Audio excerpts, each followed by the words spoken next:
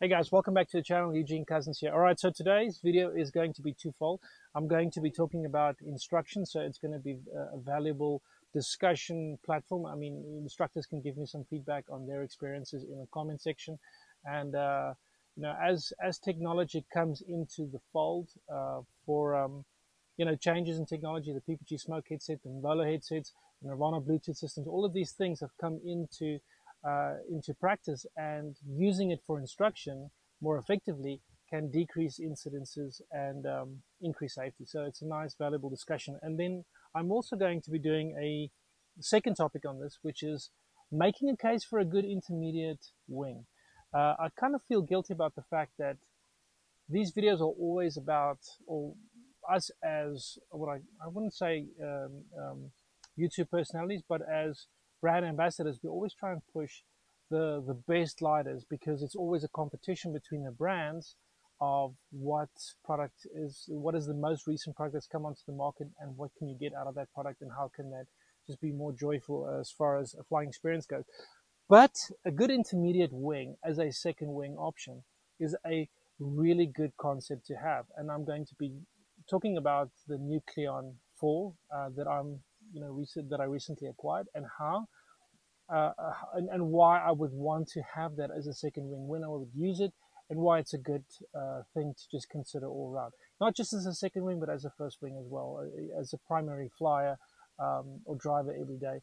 That is a really good wing as an option. And you don't always have to look at something like the Hadron or the Warp 2. The intermediate wing, if it's a good intermediate wing with the latest technology, can be a really, really fun concept, and also a final concept to fly with permanently. So we'll talk about that in a second.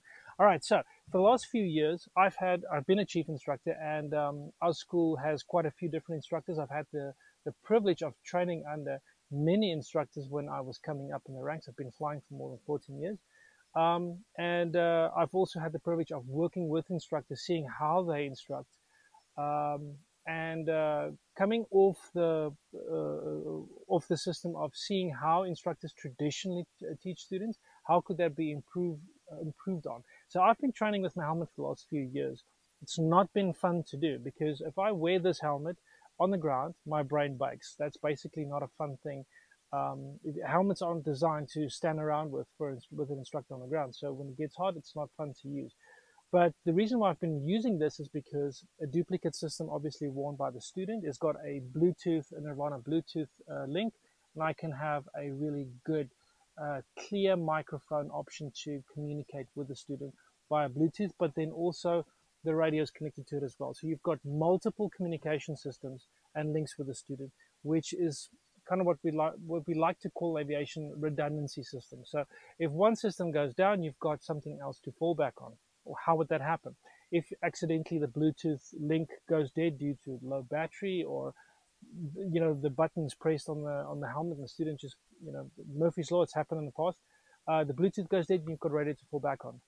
So using Bluetooth as a sole system is not a good option. Using radio as a sole system is not always a perfect solution, although that's been the traditional way of doing things. And using both of them at the same time really is the best system for me as an instructor. And I've been seeing really good results, and training times go down because of that, especially on those first initial flights for the student. His first, second, and third flight.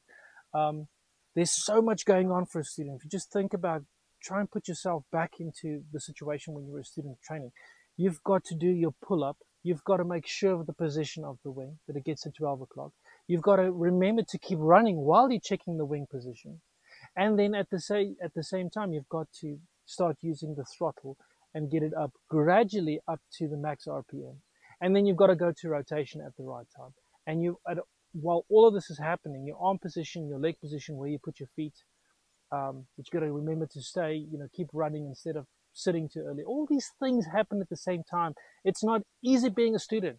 And that's why you pay the big money to an instructor to relay and remind the student while he's doing his first flight, those flights, that he's doing it the right way. Now, how does the brain work? I'm just going briefly. I don't want to talk too much, but if you study flight medical as a subject, you'll understand that how the brain works is you've obviously done training with an instructor. He gives you multiple solutions for multiple scenarios that you will face. Now the brain identifies a situation. He selects one of a couple of solutions that's been given to him or trained, and the brain knows how to do that. And then he implements it and he observes whatever the reaction, the result is, and then the system repeats itself. Now that we try and improve, and see the brain wants to skip over all of these steps, individual actual steps, by just seeing a situation and implementing a solution. That is why we do repetition of actions until the brain just implements an action quicker. And you'll notice, some of the instructors might notice, let me know in the comment section, that students would struggle with something. They would learn something on the first day, but the next day they show up, it automatically just gels. And that's because you've given your brain time. The student had time for his brain to data compile everything that it's learned, and it's implementing those steps quicker and faster and with more understanding. So as an instructor, you're on the ground and you are able to see these things and react and remind the student quicker if you've got a good link. Now, a radio is not a two-way link on a takeoff situation, because the student cannot press the button to try and transmit back to the instructor. The instructor is just basically hoping that he's hearing him. And after a flight, you would hear from the student, "Oh, I didn't hear you. No, the volume was down, or the volume, this was wrong, or that was wrong," and he never heard you after a flight or after something went wrong. So it's not a foolproof situation using radios, especially if you've been around students for as long as I have. Seen that radios aren't a sole solution to use. All right, so getting to the modern technology. Now, I've made a headset from a Nirvana headset. Now, this obviously, there are other solutions to use. And with this headset, I've got the Bluetooth link. I'm not wearing a helmet that fries my brain. I'm able to have the Bluetooth link with the student and a radio connection with them to be able to have that fallback plan. And it's a lot more comfortable, a lot more easy to wear. And this is the Peltor headset that the Peltor frame that you buy from the 3M guys, and I just mounted it on the Nirvana headset. Now you'd be able to most likely get a Nvolo set that is pre-built, ready to link with an Nvolo student helmet. So usually the Bluetooth systems do not cooperate with each other. So the Nirvana one does not, or the BT one does not work with the Sena, and the Sena doesn't work with the Nvolo. So there's always these little challenges. And that's why you as an instructor would try to have a student helmet, or sell the student a helmet that will work with your headset, if that is his choice to do. Otherwise, you have the student headset to fall back on. So I do think that this is going to be a really good solution going forward in the future. Mike plugs in there. I'm not going to be making these up for any other instructors, but what I'm saying is that as the PPG smoke comes out and you have something like this, you would have a better solution. Or if you have an Nvolo system that is the headset with a helmet connection, that's going to be a good solution, and it decreases problems. That two-way link, let's talk about the Bluetooth two-way link.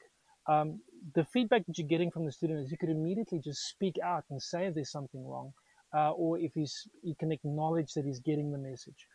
Not that he has to, but you also as an instructor can monitor his breathing. You can know if he's panicking. And a lot of times, with a lot of personality types, the students are emptying their brain while they're standing there going through their checklist. And you can hear if something is wrong. This is an open link. They sometimes forget that it's an open link. And so you can hear the student going through, closing their eyes, speed bars connected, arms out, arms in. What is it again? Trims. I've got to check the trims. So you can hear the student going through his checks, and you can go over those checks with him while he's standing getting ready. And you can remind him of all these small little things without having to press on the radio. And he can give that feedback, acknowledgement that he understands what you're saying to him, and not just a nod. That the traditional way would be is that you've been waiting for a student to do a nod. The more things that you pile onto the student to do and to have to acknowledge to you with physical indications like hand signs or nods or things like that, that throws him off his game and his focus to be able to be more successful. So the open link is really good, but you have limitations on it. 1 kilometer, the Sena's of one of the best systems. It'll be a couple of kilometers that you'll have in range with that. The Nirvana is about a little bit more than a kilometer, and if the student stays in circuit and he listens to the instructions that he's been given, then you won't lose the link on the BT system. But if he does have a bit of a panic and he does fly a longer range to get stabilized, he could go out of range. That's when you fall back onto radio comms. So that is the limitation of Bluetooth, is the range. And as the technology improves and more powerful Bluetooth links come out and transmitters come out, this will improve the circuit width, and the reliability on Bluetooth will increase. Right, that's enough on this. I'm going to show you guys some of the videos when I go into the next course with the students and how this is used in practice. Now, the case for an intermediate glider. Most of you guys know that I've been a test pilot on the Warp 2. I like flying the advanced gliders. I force myself to always race in the Icarus within the top glider of the brand that I promote, which is Dudek. And therefore, whatever the challenges on those gliders are, I have to face. Now, a top glider, the most advanced gliders in of any brand has pros and it has cons. It is more difficult to get airborne with those gliders. They are small. They are very agile. They require faster response times. And when you are airborne with this hardship, then sometimes you're flying with other pilots and they are not airborne with the same type of glider. They could be on a high B or a C or something like that. And so you just always, you got to fly trims close and you're not making use of this glider to its full potential. So, and it's, so getting back on track, there are a couple of gliders that are really good out there in the marketplace that has got the most up-to-date technologies implemented in it, but it's not really promoted all that much by people like myself and other YouTubers because it's not the fastest glider out there. And I'm going to use the Nucleon as an example. I'm now flying a Nucleon as well, Nucleon 422. It's a C.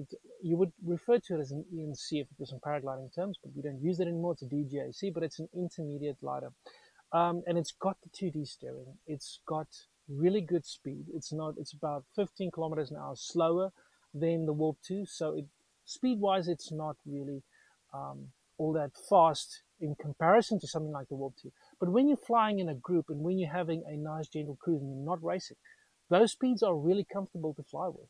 What are we looking at? We're looking at around 60 kilometers an hour, trims open on the Warp 2, on the Nucleon 2. So that it's a really fast, it is fast enough, let's put it that way, for you to have a really good flying experience. It's very stable, doesn't have any roll to it. So the Nucleon, to me, it's been disappointing in the sense that not more pilots have converted to it. But it's always because they're looking at, all right, what's on the marketplace? Ooh, geez, I'm rather going to go for the Hadron. Gives me a little bit more speed. Or, wow, I've got to go for the Warp 2. The Warp 2 is the fastest glider out there. You don't really have to think in those terms, especially if you're considering a second glider. You don't have to have a free ride 2 and a Dudek Warp 2. You could have one of those, and you could have something that is easier to fly, easier to get airborne, will offer you more consistency with your takeoffs. It's a lot simpler to get airborne with a Nucleon 4 than it is with a Warp 2. To give an example, the Nucleon here, I won't do cross-country racing with it or fly camping with this specific model because it's 822. It doesn't have the same weight range. So what I'd like to do with that Nucleon is to be right up against its maximum weight range, especially on these new nukes, right up at its maximum weight range. So I'd get the most I can out of that glider, speed-wise, stability-wise, and fuel economy-wise. Comparison, normally I'd fly a Warp 2 18. Now, 18, it's a lot smaller. It's 4 squares smaller. It picks up more weight for that. And so I could have less drag, better fuel economy, and get a lot more speed out of it for cross-country flying. Those 3 things are what drives people to the more advanced wings. But on that 22, if you're going to be flying on trims alone, it is fuel efficient, it is extremely comfortable, and it is a lot easier to fly. And it has all the modern systems to it. It doesn't have the power attack, but you don't need that because you've got a speed bar, you've got 2D steering, and you've got plenty of speed in the rises. So it's not about flying the Nucleon on speed bar. It's about flying on the trim speed for cross-country purposes and having a really stable platform. The Hadron is very comparative to this, the Hadron 3. It's a bit faster and it's got a better aspect ratio. So in the tougher conditions, the Hadron 3 makes a lot of sense as well. But now you're pushing it again to that primary, very fast glider that is what you're trying to get the most out of the glider. We're talking about the case for the intermediate glider, why that would be better as an option than the Hadron 3 and the Warp 2. And it always comes back to stability in the air, a compromise on speed, but a lot more consistency with the takeoff and a lot easier landings that you would face, and slower landing speeds as well. So consistency-wise, let's take the previous Icarus champ. He's still the Icarus champion because there's never been another Icarus. 2018 has been the last one. And that's Allard, and he flew a very slow speedster. Back in those days, those speedsters were incredibly slow compared to the Hadron XX. The Hadron XX, if you could get airborne, would just outfly anything. But getting airborne was the problem in rough conditions. I mean, a lot of guys would say, "But the Hadron XX is easy." You speak to any guy being on the Icarus where you've got to fly into a tough spot that you've never been before, and you're restricted to where you're going to be taking off, then it becomes a whole different ballgame. And so having something that is slower but consistent is a really good case for any kind of situation. That is my final word on it. I'm going to fly a little bit with a Nucleon. I'll put some of that footage in, and I'm really looking forward to having that as an alternative wing to play with and fly with. Alright guys, so just getting back to the case for the intermediate glider as a second glider or as your primary. So what is a big advantage on something like the Nucleon 4 is the fact that you have these sheathed lines instead of unsheathed lines that you have in an advanced glider. And the big advantage is when you're flying out of fields such as my own, that is unmanicured. It's cut, but it's unmanicured, and there's little sticks and stuff that could grab onto those unsheathed lines. Then it can sometimes destroy your takeoff attempt and infuriate you a little bit. This is a size 22. I'm going to be taking off in conditions that I wouldn't send a student up into the air, and I'm going to be just showcasing you guys some of the modern technologies worked into a glider such as this one. Alright, let's get into it. So I'm trying to sit on my camera and film at the same time. Very bumpy thermic conditions in between a frontal system that's pushing through, so not ideal, but so easy to take off with the Nucleon 4. It's unbelievable. If you're used to something like a Warp 2 where you've got to be on the top of your game, the Nucleon makes life so much easier. The landing is going to be a bit of a bitch because I have to squeeze in here.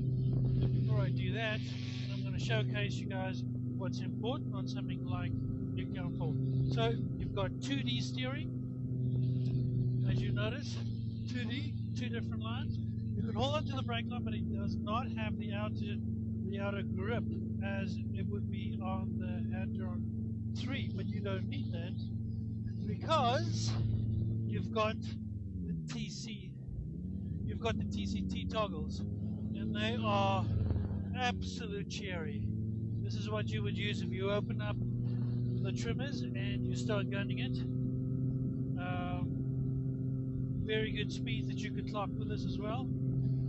You're not going to miss out on too much if you don't have it. Oof.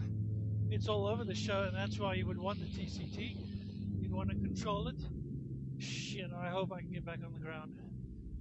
It is just absolute crap.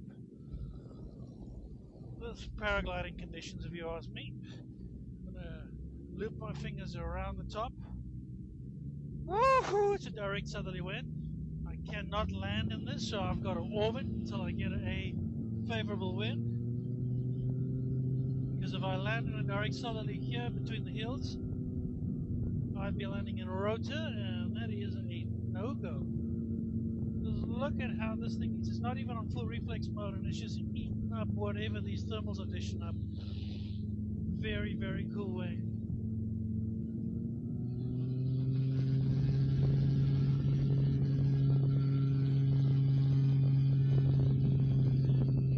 Speed-wise, I've done some previous speed tests on the Nucleon. Probably give you around 60. Very admirable cruising speed.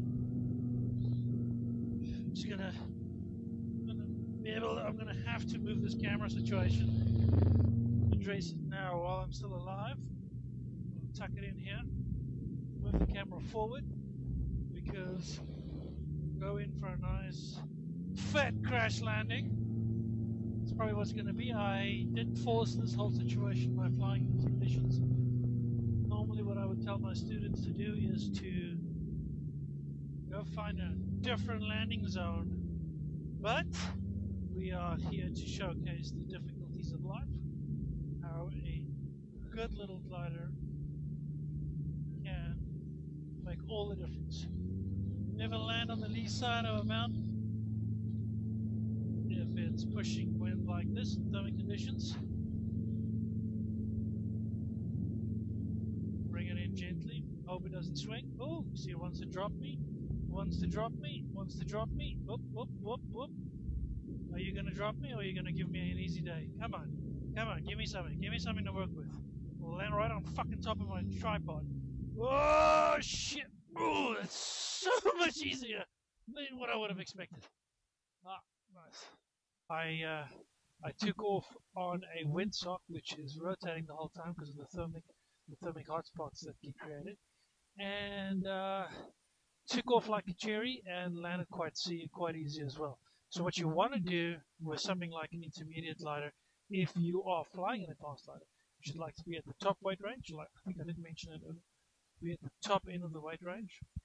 So you want to get as much of the performance out of this glider as you possibly can, but you do not want to go over that. So just keep that in mind. As far as the technologies go, the 2D steering, that's what you want. You want that 2D steering. You want the TCT toggles. The Hadron 3 offers that as well. The Warp 2 offers that.